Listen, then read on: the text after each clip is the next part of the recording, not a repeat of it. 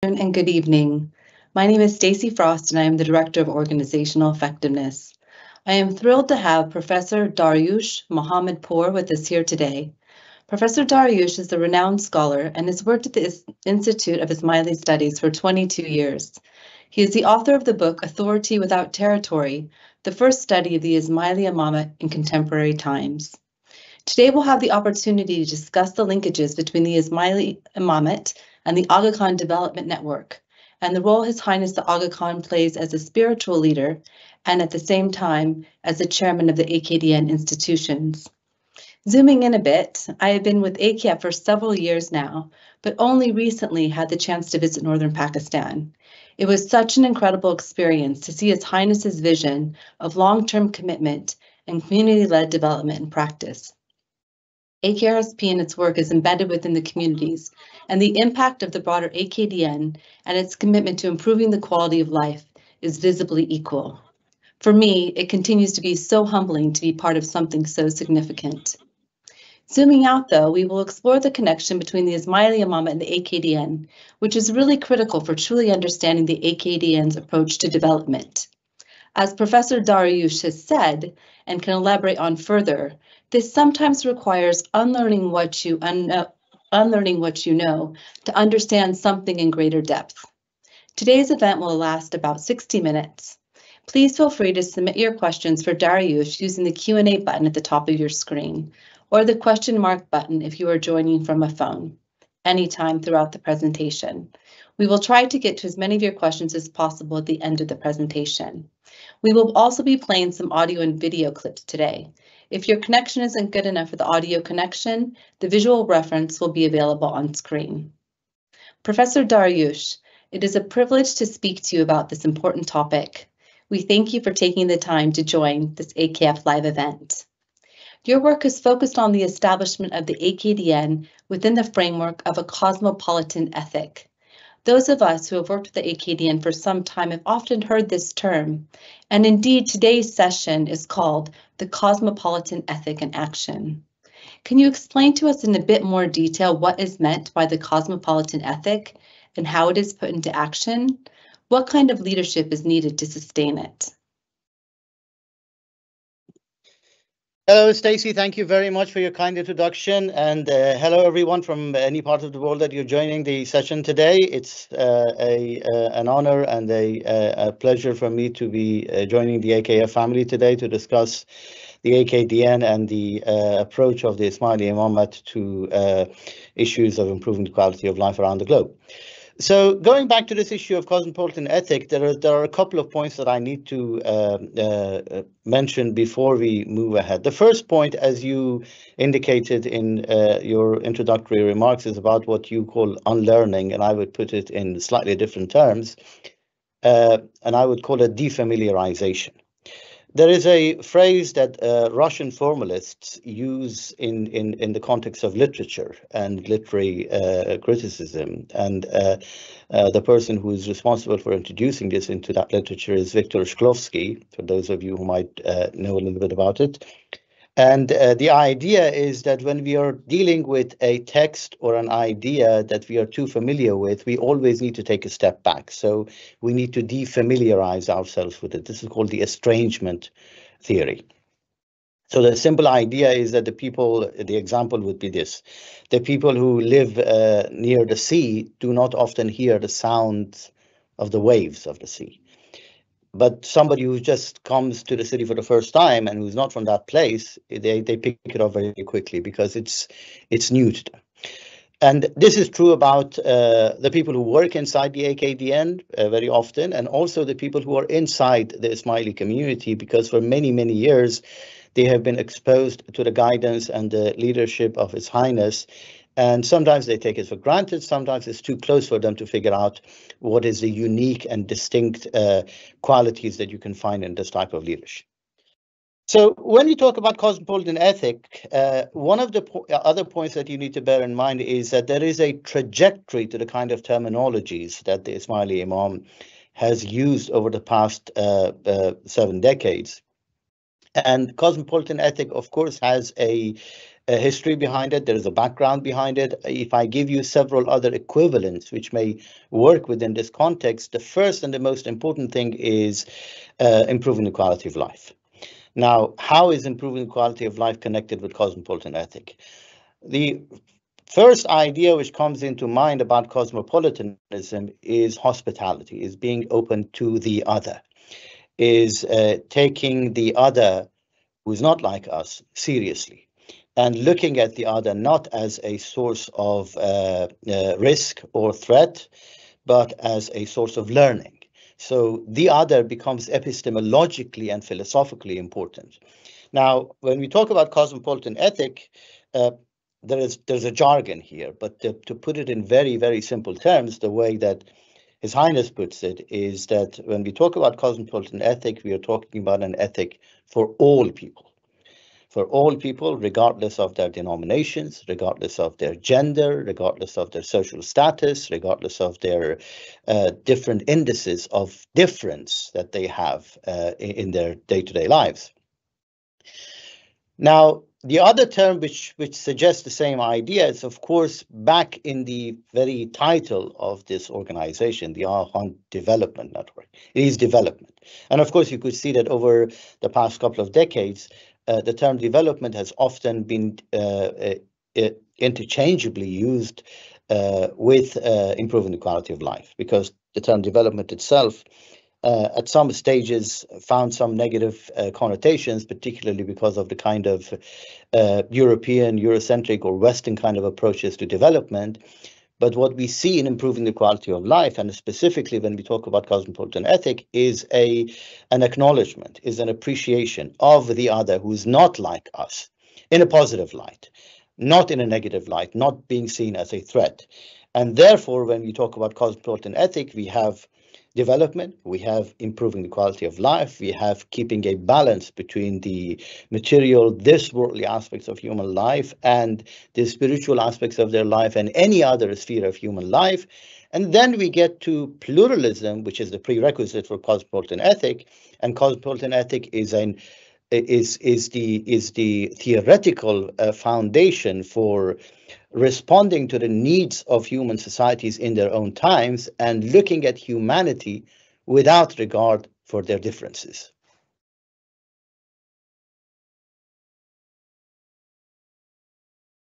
Thank you, Professor. This notion that the other is not just a source of threat, it actually isn't a source of threat, which is often the perception, but actually a source of learning is quite interesting, and how that actually links to the concept of pluralism. I mean, His Highness has also said that he would sum up the central objective of the AKDN in one word, which is opportunity. This concept of opportunity also seems to be quite intertwined with the idea that the AKDN institutions were designed to solve the problems of the time. Can you elaborate on that idea a bit further? Thank you, Staci. This is a very important point, because when we talk about, so before getting to the point about opportunity, let's go back and focus on problem. Now, this is particularly important in terms of methodology, and I deliberately use the term methodology because sometimes the people who look at the style of leadership of His Highness, they often see it as a kind of a pragmatic approach to leadership, which is just a normal European modern stuff. But it's a lot more sophisticated than that. And the sophistication lies exactly in the idea of dealing with problems, of offering solutions to problems that could not be solved through traditional methods, to use the words of His Highness. Now, I'm going to show you an extract from His Highness's speech in 1976 in Karachi. And now, the context is that His Highness is talking about the qualities of Prophet Muhammad. But there is a line in it, and I've highlighted that line as you will see the slide, which deals with the methodology of the work. And that has got something to do with the way that the Ismaili Imamate operates in contemporary times, and indeed with the entire approach of the Ismaili Imamate to addressing human needs throughout centuries. So let me share this screen with you.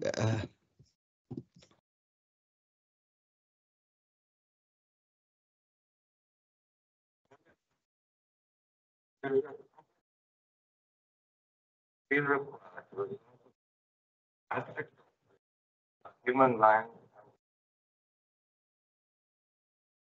This example is integrity, humility, honesty, generosity, both of means and of time, solicitude for the poor, the weak, and the sick, his steadfastness in friendship, his humility in success, his magnanimity in victory, his simplicity, his wisdom in conceiving new solutions for problems which could not be solved by traditional methods without affecting the fundamental concepts of Islam.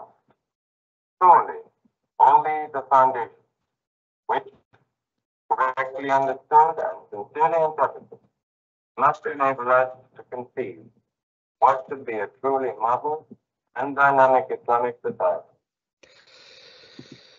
So as you could see here, the lines that I've highlighted, that there are actually two very important elements in it. The first one has got to do with having the wisdom to address new problems, emerging problems, in a creative way so that you do not reproduce old solutions. So if you run into a problem and your previous solutions, your traditional solutions, so to speak, fail to respond to those questions and they do not yield results anymore, it is not just your right, but it's also your duty to go back, to revise them, to rethink those solutions, and if necessary, to even completely discard them and replace them with entirely new solutions.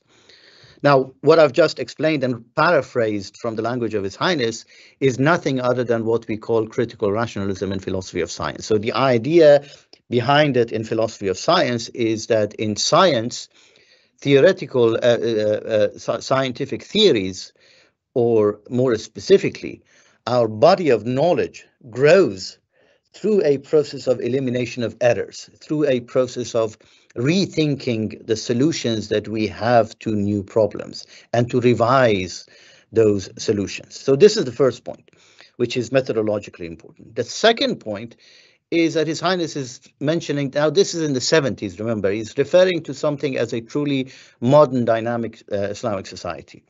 Now, this is, and at least you've got 2 or 3 centuries of history behind this, and that shows the encounter between Muslim populations around the globe and this phenomenon of modernity, particularly in its European brand, so to speak. Now, let's remember that for the past 2 or 3 centuries, up until the 70s, many of these populations where you've got countries where you've got Muslim populations concentrated in them have been under the colonial rules. And coloniality and colonialism was closely associated with a European version of modernity. So in the beginning of the 18th and 19th century, the people among Muslim communities from different branches who were encountering this phenomenon, and of course they felt that the Muslim communities are weak, are incapable of responding to the problems of their own time, and they felt a sense of decline. So the kind of responses that they provided to those problems primarily belonged to 2 or 3 different categories. One of them was the revivalist response, which was saying that, you know, something is wrong today. The reason that it's wrong today is that we have relinquished what we had in the past. So it is our job to go back to the past, to the early decades, to the early years of Islam, and reproduce verbatim how the Prophet was responding to these problems. And therefore, the problem is going to be solved. And these are the people who are now known as the revivalists, the Salafists, who are the forefathers of the fundamentalist communities. The other one is, of course, the reformist approach of the people who thought that, well, something has gone wrong, but it is a problem of the here and now, so we need to solve the problem of today with the means of today. Now, these are known as the Islahis or the reformists, and the prominent names among them could be mentioned as people like Jamal ad-Din al-Afghani, Muhammad Iqbal, and people of the same category. But where does the Ismaili Imamate fit in this narrative? The Ismaili Imamate is neither here nor there, and at a later stage I'll explain what I mean by that, because the key point is that you need to be able to address the problems of today with the means of today. Now, one of the most important elements of that point is that in particular in our times, every problem should be seen as an opportunity. Remember what I'm doing with this word. I mean, when you're looking at a problem is a unique opportunity for you to be able to grow your body of knowledge, to actually enrich the repertoire of the solutions that you've got to those problems. So as a result, every single problem that arises in our world, and of course we live in a world of increasingly emerging and interconnected problems around us, and the problems don't end. The only thing that we have is that our solutions always become obsolete, but our problems don't ever disappear. They continue to be there. So the connection between opportunity has got something to do with problems, with emerging problems, which is part and parcel of life. If you're alive, you continue to have problems. It's only dead people who don't have any kind of problems.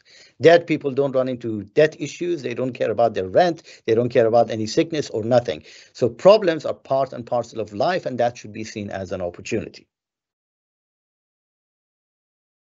Thank you, Professor. This framing of, the other as a learning opportunity and problems also as opportunity is a very positive approach. I mean, His Highness had said having the wisdom to revisit the solutions. And I also think it might be something about having the courage to revisit them and that courage to potentially fail. I mean, AKF has recently spent a lot of time focusing on innovative solutions to problems, and sometimes innovation has that risk of failure. But it also gives you that ongoing opportunity to revisit challenges, to think about how to solve them in new ways. I mean, you talked also about colonialism, and you referred to different times. I mean, AKDN now has been active for more than 50 years since it was established. I mean, what other major shifts have you noted during this time, and how has this been reflected in the way His Highness speaks about his role and the role of AKDN? Thank you. So the first point that I would like to mention before going to this issue of the shifts which have happened over the past 50 years, or let me say over the past 70 years, has got something to do with the point that I mentioned a little bit earlier about the issue of correcting mistakes, of eliminating errors, of being able to respond to problems of the time using the solutions of the time rather than remaining stagnant and remaining trapped in what we sometimes present as tradition. It's a sign of wisdom. You need to be intelligent to come up with new solutions. And this is particularly evident in the response that His Highness gives to a question at an interview in Brown University recently, in which he mentions something about our ability to correct our mistakes. And it's very interesting the way that he phrases this. So let me show this to you. Okay. I think I would start by saying something very basic. First of all, what language do you speak? Do you speak one or do you speak several languages? If you speak several languages, your horizons are wider. You can function in a wider number of countries around the world. I think the second thing I would say is I would ask them to think about where they want to be when they're 35. What are the goals for their midterm? I think that's the second thing I would ask. The third thing I would ask is, do you want to be a global citizen or do you want to be a continental citizen? If you want to be a global citizen, then prepare yourself for that. It's a different set of goals. So I think the whole issue is a rational issue that well-educated children, young people, can address in a very, very rational way. And I think the final thing I would say is everybody makes mistakes. Never regret them, but correct them. But there's no such thing as a perfect world or a perfect life. So what I just showed you, I mean, the first part of it is actually indicating the idea of the shifter, but the second, the last sentence indicates something which is methodologically important, which is also important in the way that we engage with the problems of our time. We should remember that we will always make mistakes. and our responsibility is to go back and correct the mistakes. Now, talking about shifts, let's some of the points that you heard in His Highness's words is about being prepared for the world in which you're going to live. And this is not just for us, it's also for the generations to come, because the response was to a question about advice to younger people. Going back to 70 years ago, when His Highness became the Imam, the kind of institutions he had at his disposal in order to address the problems of the Ismaili community and the people among whom they lived was a lot more limited.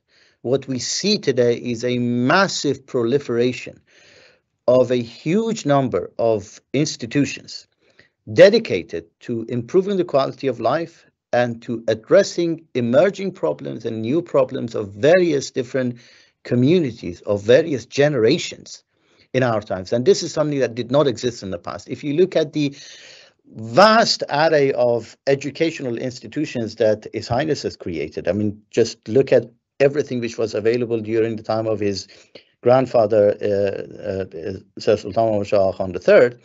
We had educational institutions, housing institutions, economic institutions.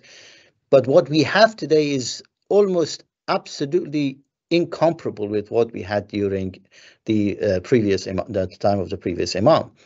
Looking at primary education, early education, secondary education, tertiary education, the Institute of Ismaili Studies, the Aga Khan University, the University of Central Asia, the Aga Khan Academies. You've got a vast range of these educational institutions, but it's not just about education. If you look at the structure of the AKDN, you would see that for almost every single sphere of life, sphere of human life, from the moment you're born to the moment that you die as a human being, the AKDN is doing something which addresses your different spheres of life. And this is an integral way of looking at humanity. So what we see in the past 50 years it may seem very huge, but if you ask His Highness, he would probably tell you that this is just the beginning of it. So what we see in the form of the institutions of Ismaili Imamate, which includes the AKDN and also the other community institutions known as the Jamaati institutions, they are, in a very simple way, means made available to the leadership of the community to be able to address the problems of the time in an efficient, in a competent manner, so that we could hand over the future to the next generation in a way which is more responsible, which is more ethical. And of course, this is in the perspective of the Ismaili Imam, rooted in the history, in the beliefs of the Ismaili community, and you could see it increasingly expanding in the work of the AKDN as new areas emerge in it. I'll give you a very quick example that I'm absolutely sure that the AKF family is very familiar with, and that has got to do with the issue of climate resilience. So 50 years ago, the issue of climate change or global warming was not something that humanity was really cognizant about, but now it has increasingly become part of every sensible, every intelligent human organization, and you see it prominently appearing on the agenda of the AKDN, of AKF, and almost every single Imamate institution around the globe to take this into account. So the climate change is an example of an emerging problem for which you need to envisage new solutions, for which you need to have the wisdom, so to speak, that using His Highness's words, to come up with new solutions if your earlier solutions fail. And this is something that not every type of leadership around the globe, including religious leadership, could actually offer to humanity.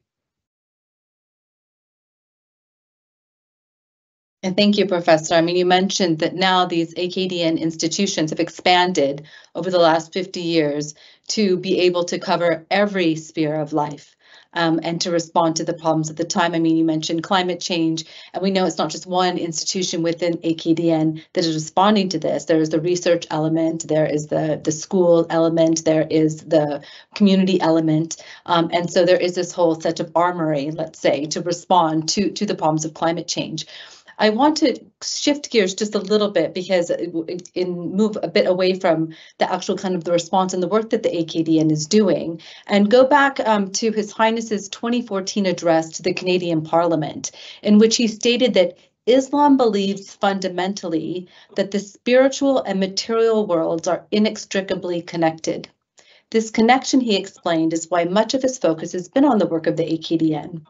Can you elaborate a bit on the meaning and the significance of this statement and explain if there are any tensions that arise when trying to balance in practice the spiritual and the material aspects of development?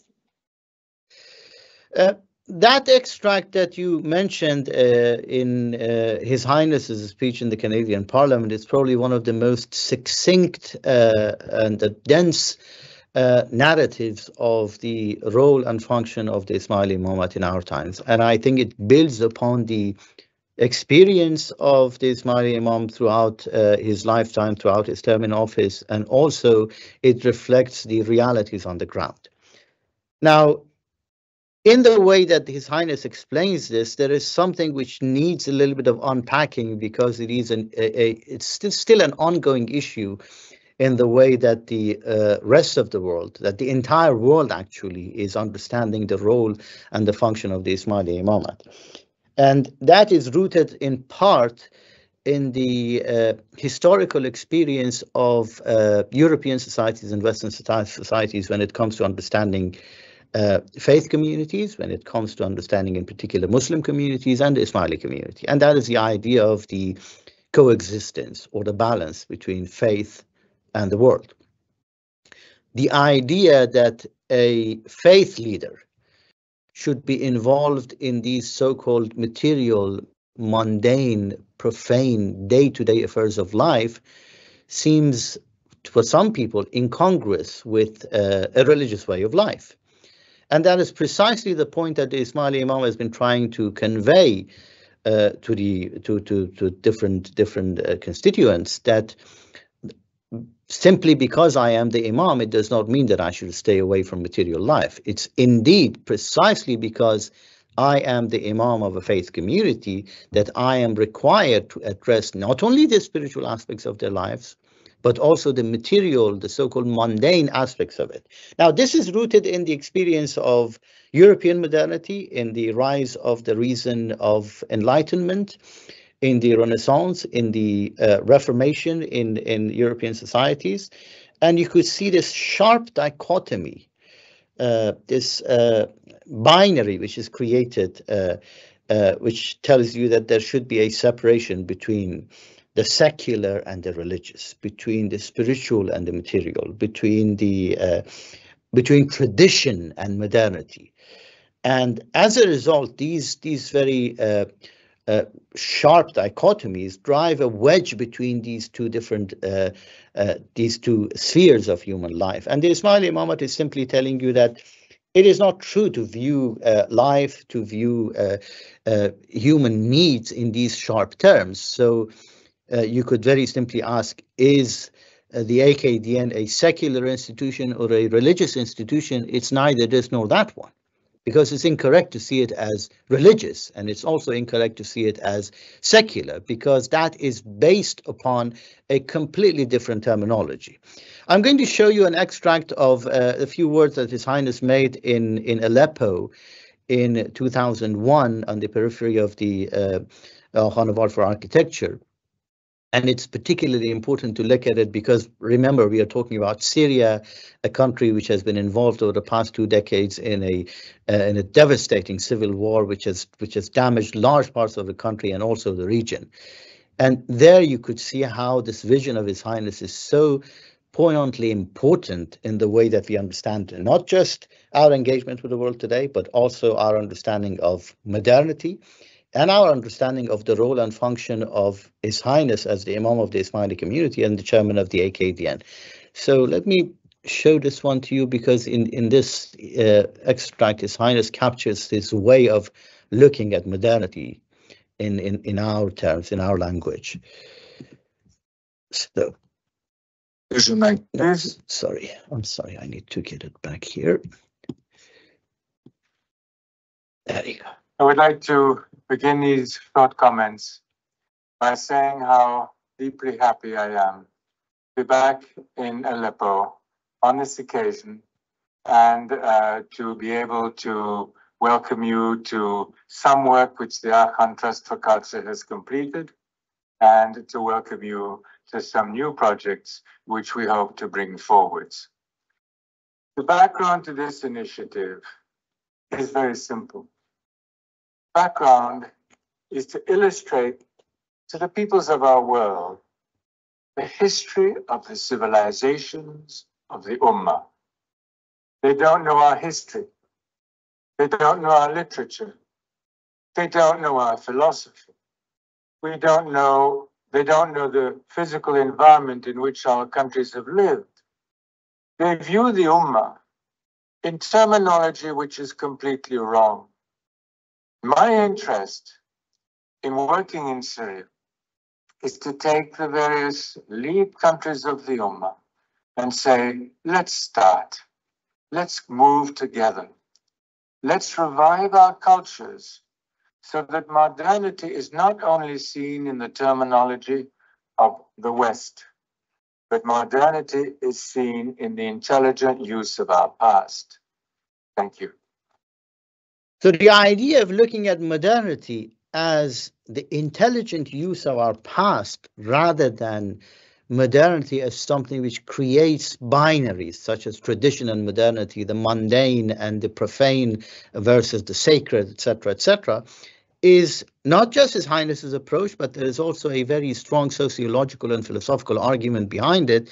And I'll just drop the name of Samuel Eisenstadt, a sociologist who speaks about multiple modernities rather than singular modernities, because there is this idea, and of course some reformists among Muslims argued that in order for Muslim populations to reach this level of advancement, they need to follow verbatim what the Europeans did, which means that you need to separate the church and the state, the secular and the religious, the mundane and the profane and the sacred, etc., and a long list of binaries like that. So the response of His Highness is that that is not accurate, that is not correct. It was built upon the European experience. It does not mean that every other human society should do it exactly the same way. There are different ways of dealing with these problems, and in the case of Muslim communities, the leadership of Muslim community and the life of Muslims does not mean that you should divorce your daily material life from your day-to-day spiritual or religious life that you've got. They are so interconnected, they're meshed into one another. It's so difficult to separate them, because everything that you do in the physical world, if you're planting a tree, it is no less than worshiping your God, because that is contributing to an integral vision of how you understand your own role as a trustee, as somebody who is responsible for handing over this earth to the next generations of people who will appear on earth, and by the time you're all going to be completely gone. Now, the reason that I brought that example from Syria is that, of course, you could see the very difficult situation in Syria, and it also reflects the kind of commitment that His Highness has got to improving the quality of life, not just in terms of short-term interests. Because remember, what the AKDN does is not an example of a venture capitalist organization. It's not an example of a corporation, contrary to what may often be seen. A corporation seeks to maximize its interest, its profit. The AKDN and Ismaili Imamate invest in a country for the long term. And when you run into a problem, when you have setbacks, you do not just withdraw. The examples of Afghanistan and Syria are prominent examples that despite all these turbulences, the AKDN has remained on the ground, and the Ismaili Imamate has never wavered to continue contributing to improving the quality of life of these people, because the primary interest is not to go there and make money. The primary interest is go there and serve humanity and serve people regardless of their denominations. There is a very humanist approach to it, and also a long-term vision that takes into account all the kinds of emerging problems that we run into.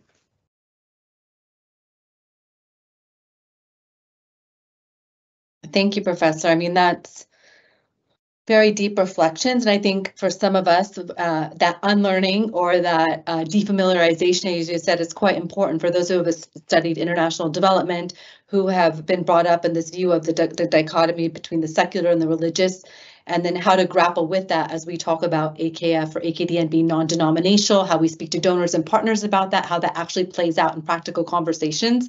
It's very, very complex. And a bit tricky to explain in very clear language that, that balance of the spiritual and material. I mean, His Highness has also spoken of the balance between the faith and the intellect. And I think that's one point I'd like to ask you about before we move over to questions. Can you expand on that a bit more, the faith and the intellect balance? Actually, this point about faith and intellect really builds upon the earlier question. And again, let's remember that we'll be talking about the rise of the reason of enlightenment, particularly after Aga Khan, when he wrote his very famous article about what is enlightenment. One of the major issues that you could see in European societies was that if you look at faith for them could be seen just as a matter of the heart, and this Orientalist version or this Eurocentric version of modernity would tell you that religious societies are about the abundance of magic, of superstitions, of dogmas, etc., etc.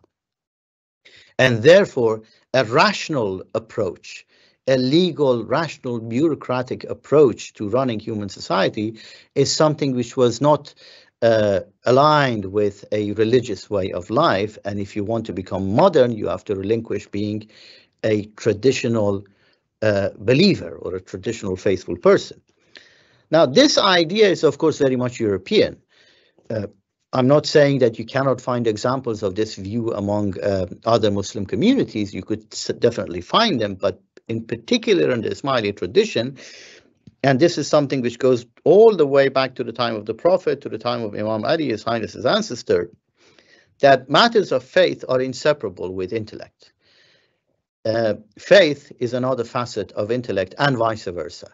So the basic idea is that even in matters of faith, you do not just have the right, but you also have the duty to ask questions, to interrogate faith. Faith should be able to convince people, should be able to win their hearts and mind. It is your right that when you engage with matters of faith, you can ask questions and say, does this add up? Does this make any sense?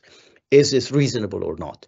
So the reasonableness of faith is something which is integral to the Ismaili tradition. And of course, we've had many, many examples of it in the past and in contemporary times. And you see it in many, many interviews, in many speeches of His Highness, that he points out the fact that in our tradition, faith is inseparable from intellect. And if you want to depict them differently, if you want to drive a wedge between faith and intellect, we are going to be betraying our intellectual heritage. And this is something which is very unique in the Ismaili tradition. And you need to keep them always in balance with one another. Revelation is not there to depreciate, to suppress and marginalize human intellect.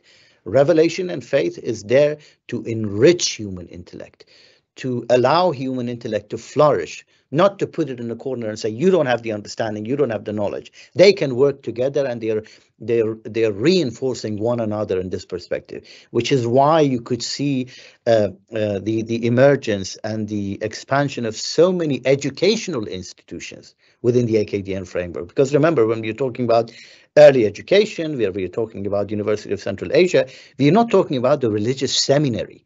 We are talking about education in the very broadest sense of it.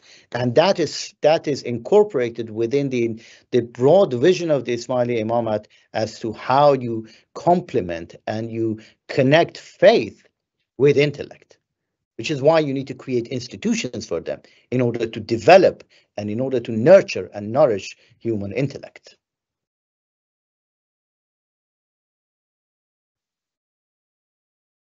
Thank you, Professor. It's been so interesting hearing your thoughts and reflections on this, and also the quotes that you've shared from His Highness. I mean, first of all, I would like to say that we already have had a comment come in to say that how important it is for AKDN to hold such types of sessions, at least potentially twice a year, to really discuss these issues and to hear the views of His Highness. I'm going to lead with that into the first question, which kind of goes back to the faith view or the faith point that you've been making, but goes a bit further. And the question is around His Highness's vision of Islam today and that view of atheism and atheists, and how that's how does that connect? Well, there are a number of points to mention here. The first point is, of course, that His Highness is a religious leader. This is a faith community. The Ismaili Imam believes in God, and of course, that's the construct of the Ismaili community. That's the structure of how Ismailis believe in. But what does that tell you about the way that the Ismaili Imam looks at somebody who has got a different view of life, who's got a different opinion, who's got a different view of faith, who may not even be a believer? The very foundation of the AKDN is that you improve the quality of life of people without asking about their faith. Now, this is a humanist vision that the AKDN, in areas where they are operating, when they are offering services in terms of education, healthcare, economic development, the key and the most question is not whether you are a Muslim or you're a believer in an Abrahamic faith, or you have got a particular sexual orientation, or you've got a particular gender, or you come from a particular country. The key question, the most important criterion, is that you are a human being. Every human being has the right to be treated in this way, to be treated in dignity, to be treated with respect, and to be taken seriously. And in that case, an atheist is no different from any other human being. Because when you're talking about an atheist, who are atheists? Are they machines? Are they angels? No, they are primarily human beings.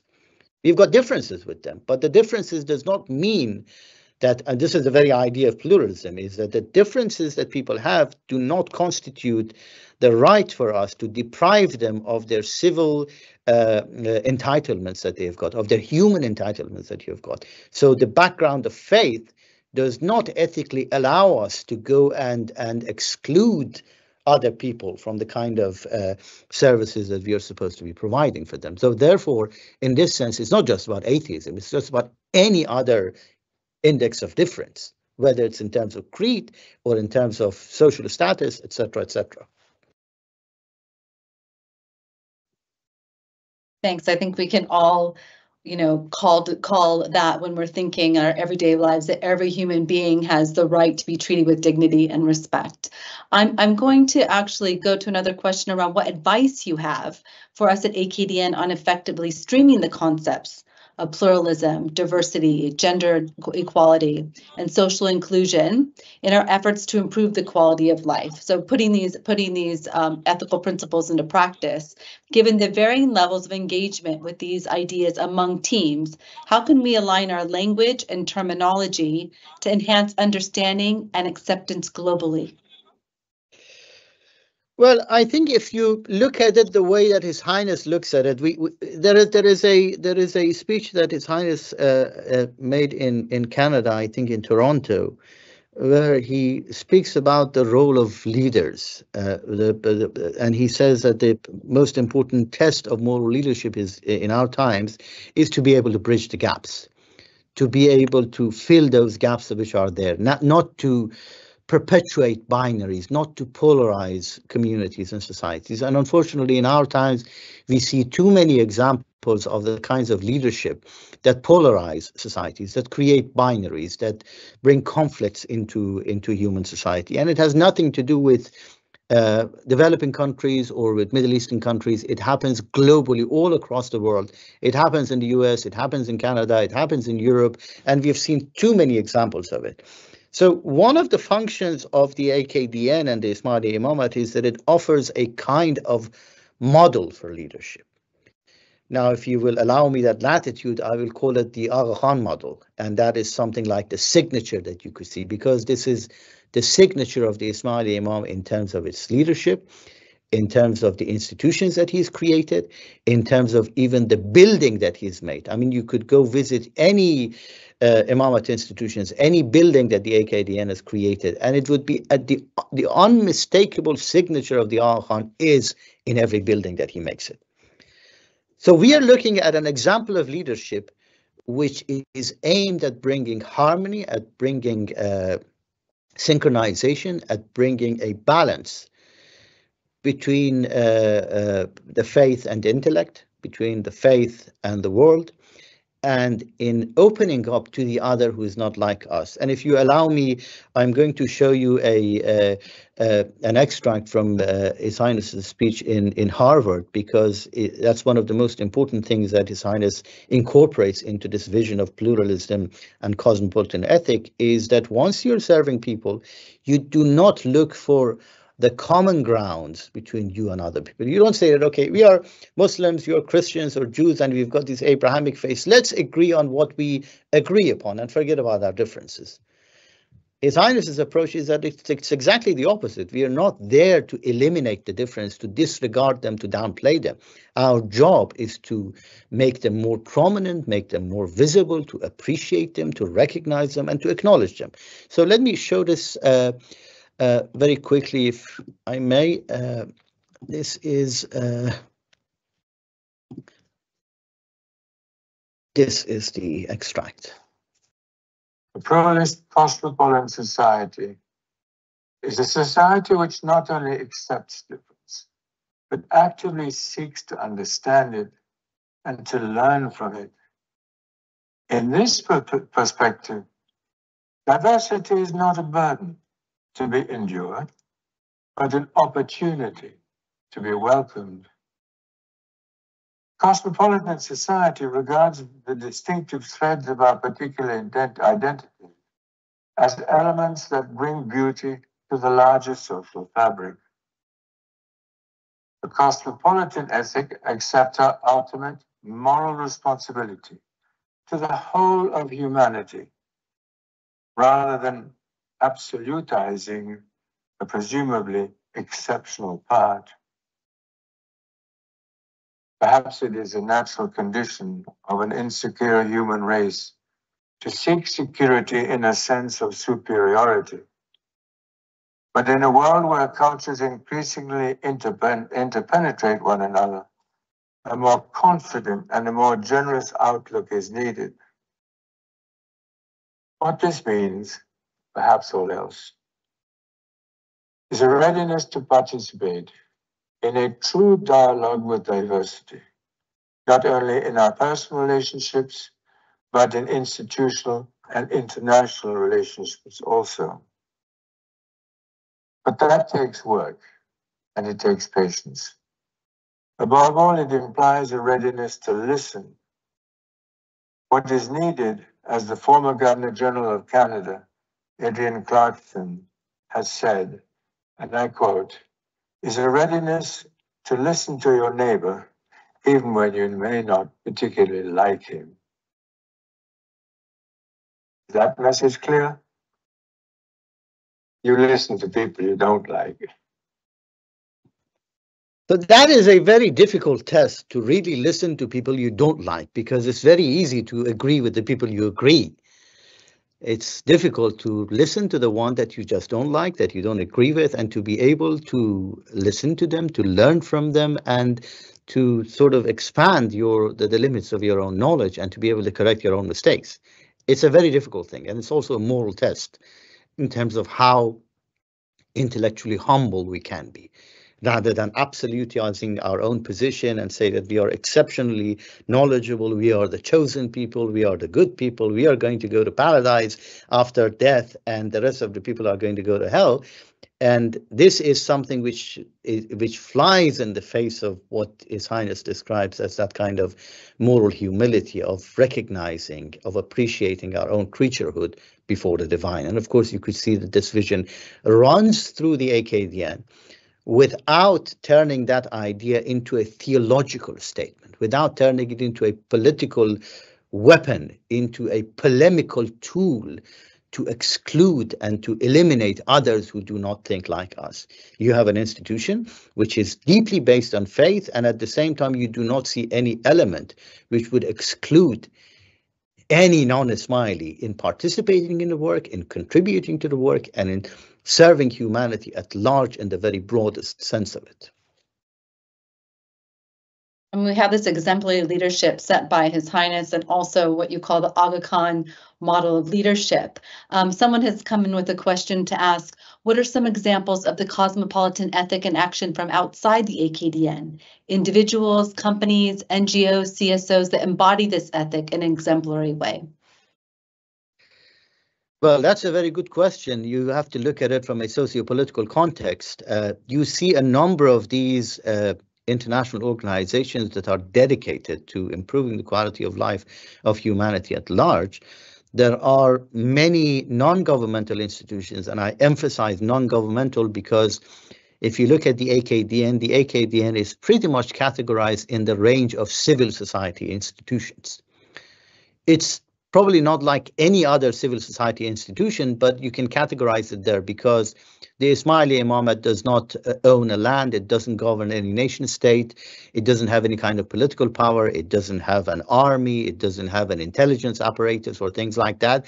All it has at its disposal is excellence, is education, is competence, and a moral leadership.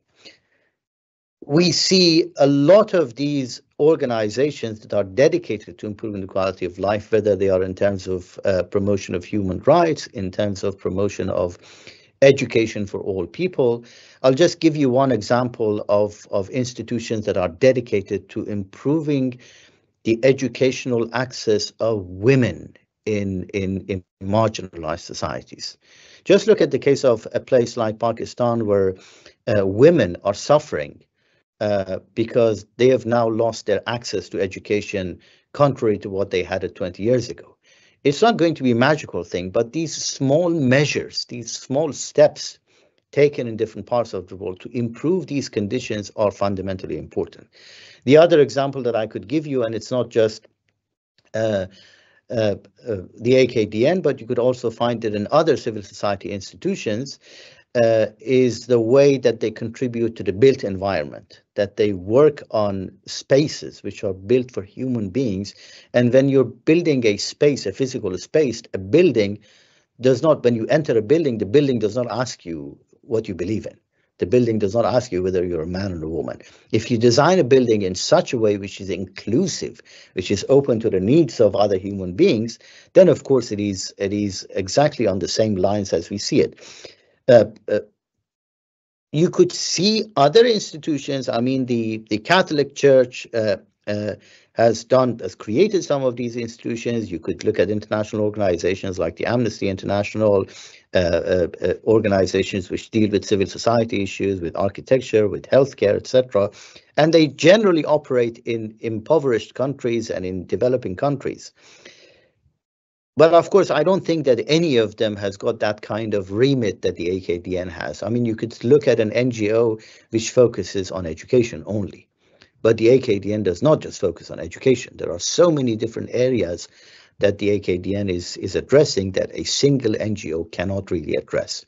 So it's more than anything else the mission and the mandate of civil society that fills the gap between the people and the citizens in a country, in a society, and the state, where in many cases the states do not have the capacity, do not have the mandate, or do not have the interest to fill those gaps. And of course, the civil society could do it without necessarily trying to replace the states. So it's a non-confrontational, it's a non-frictional way of contributing to development in these countries, without getting into a political rivalry, so to speak, with any kind of a specific nation state setting. I tried to mention it as broad as I could. I'm sorry I couldn't think of a specific organizations or NGOs right now. There's plenty of them. I'm sure you know them a lot better than me. I just wanted to mention Amnesty International, but I was thinking, how does Amnesty International fit in this narrative? There are plenty of other things like that. It's my absent-mindedness at the end of this long talk. That's very good, very comprehensive. I have another question coming in too around a kind of implementation of these values. So most NGOs have visions and policies that encompass globally recognized ethical and humanitarian principles. The challenge, however, is translating these into practice and culture. How can we ensure adherence to these principles at the field level, particularly in the face of job competition, work pressures, and shifting management styles? In simpler terms, how can we effectively transform our vision and mission into reality and ensure institutional commitment to these values? So there's one word that I would just use here, and I think that word is sort of incorporated in the pluralistic and the cosmopolitan approach of the AKDN as well, and that word is empathy. Because this is the golden rule of justice, by the way. Treat others as you want to be treated by them. So when I'm a manager, I've got an employee and I'm dealing with them. They are human beings. They have their own agencies. They've got the same kind of feelings that I have. If I treat my employee in a way that is not empathetic, that does not take into account the kind of human needs that they have, and I forget about that empathy there, how would I expect others to treat me? So this is this idea that you treat the other in the same way that you want them to treat you. And I think that's a very basic thing. It doesn't need any kind of sophisticated training. You don't need rocket science. You don't need to be a philosopher. You don't want to be lied to, don't lie to people. You don't want to be hurt, don't hurt people. There is this line in a qasida by Nasr Khosrow, the famous medieval Ismaili philosopher and poet, and in which he says that once you get hold of a sword, you cannot just go ahead and kill people. And then there is this line. He says, "Angosht makon ranje be dar koftan kas, ta kas nakonad ranje be dar koftanat musht." Do not use your fist to bit people, to punch people, because if you use your finger to hurt people, then people would easily give themselves the right to punch you in the face. You hurt people, people will hurt you back. Now, twist it around. Be kind to people, people will be kind to you. So it's a very human level of dealing with issues of justice and morality, and it does not need to be very sophisticated. I know that on the ground, it's not always easy. People will have to make sacrifices. There aren't always easy solutions to choosing, for example, justice over freedom or freedom over justice. It's an imperfect world. But we need to work within the parameters of an imperfect world, and we need to address the solutions to the best way that we can.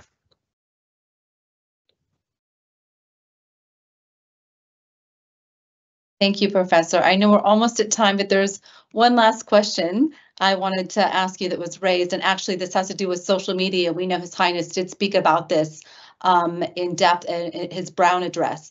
In today's globalized and rapidly changing world, where social media platforms amplify both connections and conflicts among individuals, what pedagogical strategies would you recommend for educators and parents to effectively teach cosmopolitan ethics and help the new generation embrace this concept as part of their daily practice? Remember, when you're talking about pluralism and cosmopolitan ethic, it is based on the idea that in an increasingly globalized world, many borders are fading away and many more people come into contact with one another. And of course, the social media and the internet has sort of catalyzed that kind of interaction. Now, having more encounters with people does not always mean that you'll have more tolerance, that you'll have a better understanding of them. So before having more encounters with people who are different from you in terms of their gender, in terms of their creed, in terms of their social status, in terms of their skin color, etc., we require a deeply moral training of being able to not just tolerate the other, but also to take the other as one like ourselves, because when I catch a cold, I feel exactly the same kind of pain that, I don't know, a brown person feels, a black person feels, a rich person feels, an old person feels, an atheist feels. And those differences do not make the slightest difference in the kind of pain that I go through. So it's really important to take it into account that we have to see the social media. Of course, it's an opportunity because it allows us to encounter the people, the kind of people that we've never encountered before, and to come up with different forms of diversity that we were not aware of before. But before that, we need to have that kind of training, that once we see somebody who's not like us, are we capable of? Do we have the latitude? Do we have the stomach to really address that kind of difference, that kind of diversity, in a way that does not become exclusivist, in a way that does not eliminate the other simply because they're not like us? And I think it is both a challenge and also a threat, and it's up to us to prepare ourselves for it. I think the most important element of it is education. And it's no surprise that you find so much emphasis in the AKDN and in the example of the Ismaili Mohammad on education, from the lowest level to the highest level of it. Education, I think, is fundamentally important. When you're highly educated, you will be able to develop those kinds of tools to address diversity in a way which is more intelligent, which is more ethical, which is more inclusive of the world in which you live. Thank you, Professor. We're at time. I just want to thank you for such a rich conversation today. I think everyone can agree it's been so interesting to embark on this discussion and think about how we ourselves can put the cosmopolitan ethic into action and continue this great work. So thank you so much for today.